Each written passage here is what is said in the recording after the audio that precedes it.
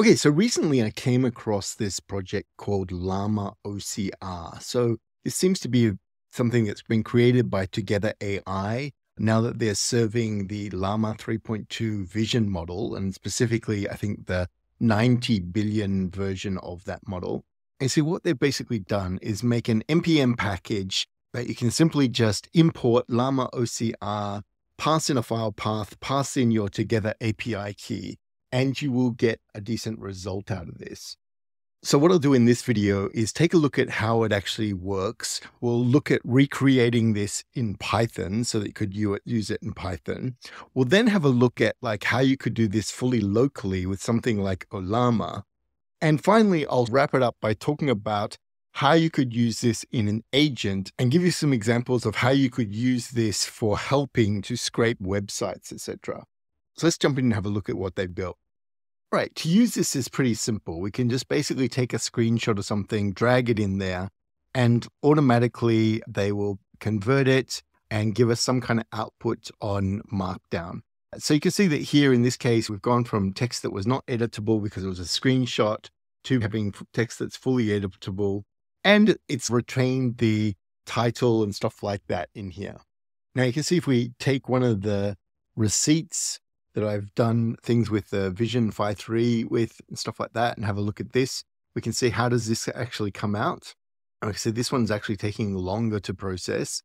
All right, so we've got, Walmart, we've got the different things out. And in this case, we've actually gotten a pretty good run. And what do I mean by that? Because it's a stochastic model, we will get different versions. So you can see here early on, here's one that I did where we got the items sold being really big. We didn't get the Walmart being so big. And we didn't perhaps get all the sort of formatting as good as we did this time. Like here, we can see clearly that, okay, it looks like it's basically gotten all the prices correct.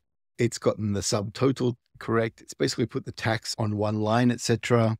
And interestingly, it's put the barcode number, this TC number, actually after what it's got in there. So you're always going to have a hit and miss with this kind of thing, but generally you're going to find it can do a pretty good job. Now, here we can see that it's putting stuff out of order, that, okay, we've got this part, and then it's trying to do it as the Markdown part, and then we've got in Markdown headings are notated with, and then we've got, some notes about the Markdown actually in there.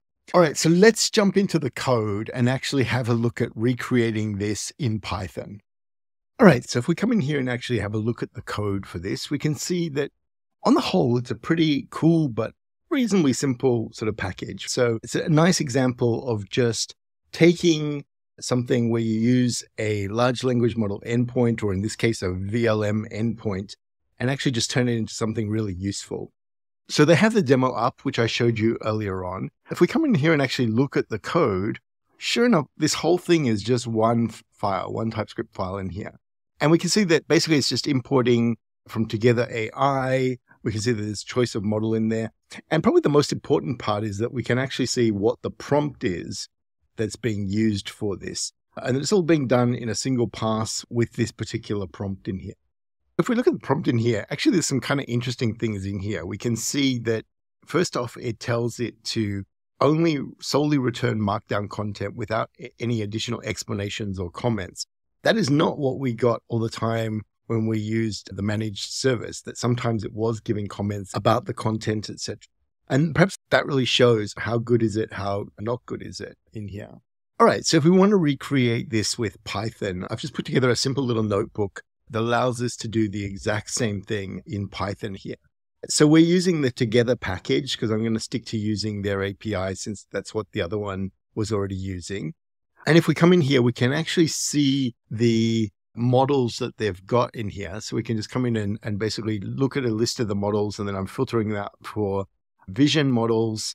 Okay, so we've got the 11 billion model in there, and we've also got the 90 billion. So we'll use the 90 billion. I think that's what they're using on their site as well in here. If we actually just look at the Together.AI Docs, we can see under vision, we can see that, okay, they do have these two models supported. They're also offering a free model endpoint if you wanted to use that. so that you can actually, we could actually change it to this if we wanted to use a totally free one, though I'm not sure how long that's actually going to be up here. And then we can just see, okay, they've got some examples in here of how to do it. So there's two main ways that you can do it. You can either pass in an image URL where it will go and get the image from the URL. And you can see that they're doing that here. You will need to change the streaming code out for it to work nicely in Colab. In the version I've got, I've already changed that. And then they've got another version which is doing it with a local image where you're going to basically need to base64 encode the image. And in this case, you want to make sure that you've got something that if you're going to be using JPEG, you need to encode as JPEG. If you're going to use PNG, etc. So I've put in some code for taking care of all of these in the notebook. Lastly, a key thing that's important is just exactly how do they work out the number of tokens that you're using. So they show that for vision models, images are converted from 1,600 to 6,400 tokens, depending on the image size. So here is the actual formula for that. If you want to actually calculate how many tokens that you're using each time. So if we come over and look here, we can see that the 90 billion model is going to be $1.20 per million tokens. And the 11 billion model is only 18 cents per million tokens. So definitely if you can get your tasks to work in the smaller model, it's going to be, a lot cheaper here. Okay, so jumping in here, we can basically look at the models list. We can see that they've got a number of these models available. Unfortunately, the one that I really would like to compare this against is the Qwen 2VL model, which for some reason they don't seem to be serving on their service. Then if we just take their code, we've got two ways of getting the image into the Together API here. And this is pretty consistent with Gemini, pretty consistent with other models and stuff as well, is that you tend to either basically do it by sending it a web URL and putting it up there, or you do it locally. So this is the example of sending a web URL. You can see that this basically is this image, which comes from this article about Sam Altman being involved in this startup called Thrive AI. And it's basically just their user interface in here of their product. So we can see there's image credits and stuff like that, but we can also see that it's got UI in there. We can see a bunch of different things. We've got morning report, noon report, evening report, etc. as we go through this. Now I fix up their streaming a little bit in here. The other thing though is we're using their particular prompt here, which the prompt is quite different. So this is describe the attached screenshot or UI mockup, give us information of headers, footers, use the exact text from the screenshot. So while we can see that it is getting the text out and it is OCRing that text, we're getting a lot of description about what is actually, on the page as we go through this. And I guess the main goal here is not to have that. We really want the OCR just to give us the actual text that came back, and then we can use this. So one of the techniques that you can do though is have one pass where you get a description out and one pass where you get the OCR out. That can be quite useful. All right. The second way to do this is to load the local images here. So here I've basically got our Walmart receipt that I've used in a number of videos now. And you can see for this, I'm actually just using a real simple prompt of what is the image. And sure enough, we're basically now going to encode this. So when we encode it, we need to make sure that the MIME type of the encoding matches what we actually encoded. So this is a JPEG image. We can see the MIME type down here is also a JPEG image in here. If this is a PNG, we need to basically replace this. So you'll see that I've created my own class in a second for doing this. We're passing in the model there, again, fixing up the streaming.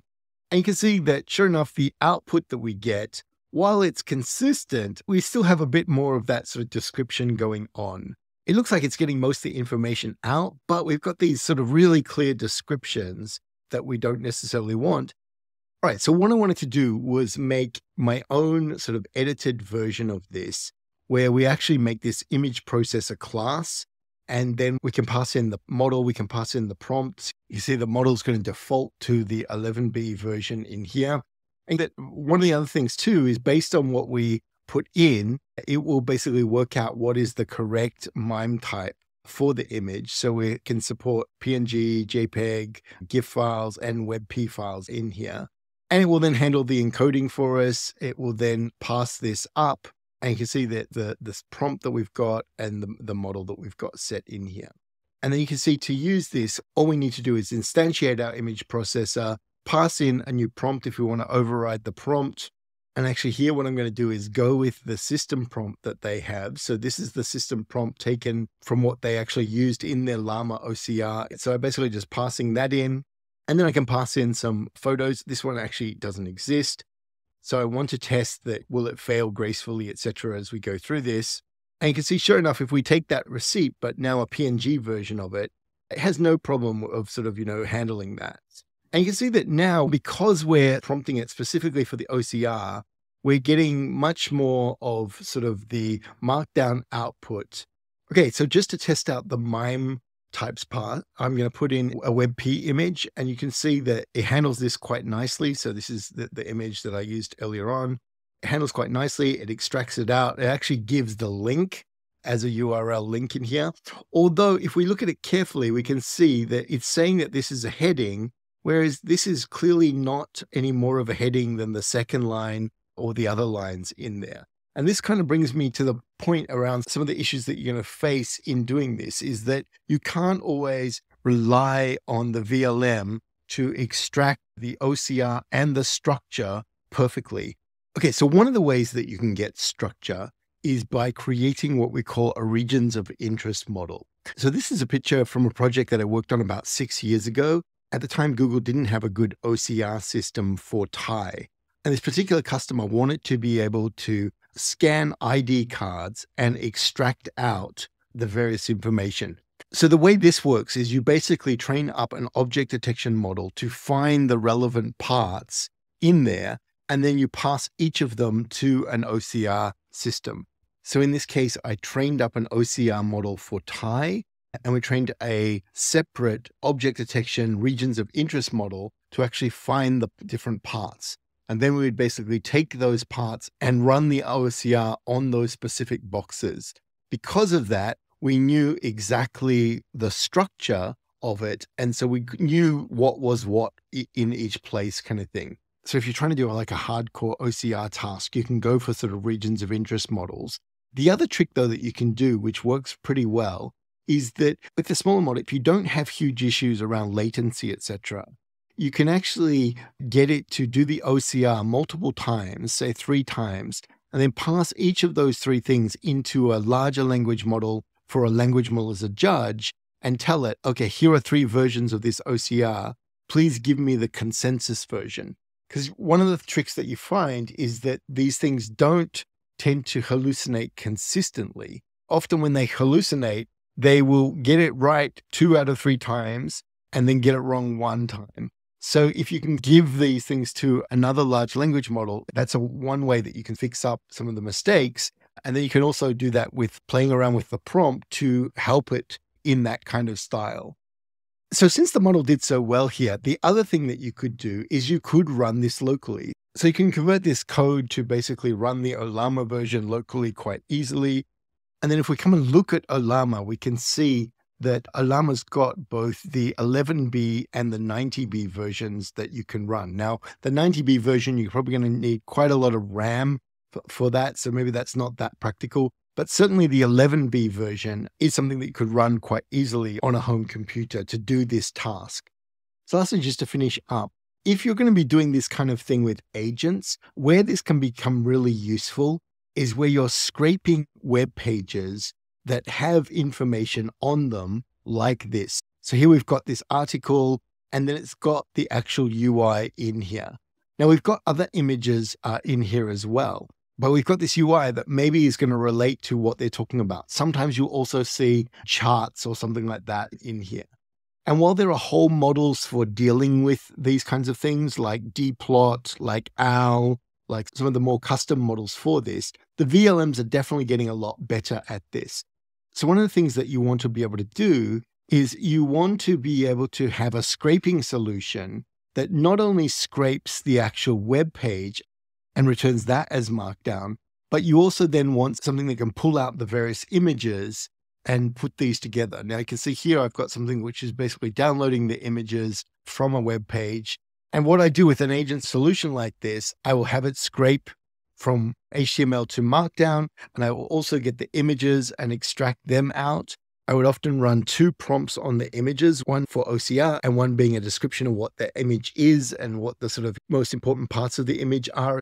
And then I will take that and run that through with the scraped Markdown to basically make a tool which can combine these so that you can present this just to a large language model and it will be able to extract the most relevant information out here. So I'll put a video of doing this sort of idea as a tool for an agent up on my Patreon, walking through how you actually do that and some examples of, how you could build that for certain pages that you want to scrape that will have relevant information as images on there as well. So overall, just wanted to sort of go through this and say that this is one of the ways that sort of OCR is getting much easier nowadays, is this ability to use a large language model in the cloud. In this case, we're using the Llama 3.2 model, but you can certainly use the Gemini Flash model, the GPT-4V model, these kind of models for doing this. And it really can be useful for extracting information out, not just written OCR information, but for looking at things like charts, looking at things like plots, diagrams, that kind of thing, and being able to extract them out for you to use in agents and in other tasks like RAG and stuff like that. In this video, I haven't really touched on the whole sort of elements of RAG with this, but you can certainly use this kind of thing in a RAG pipeline to allow you to do multimodal RAG stuff as well in here.